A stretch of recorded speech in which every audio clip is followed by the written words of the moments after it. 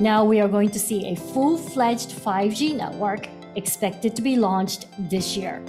When URLLC gets rolled out, while it will be good for many applications in the Indian context, hopefully in medical applications and even in vehicle collision avoidance, I'm hoping.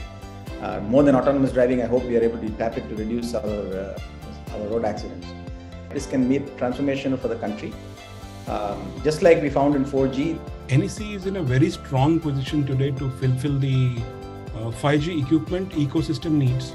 A state-of-the-art Open RAN Center of Excellence has been established in Chennai, and that is already supporting global deployments. 5G brings in or ushers in an era of a little bit open technology. I will take that as a trigger, and this question has got me thinking that why aren't we doing enough?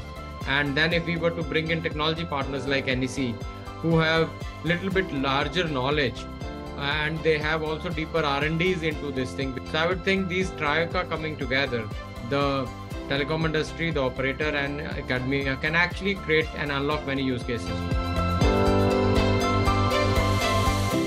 Orchestrating a brighter world. NEC.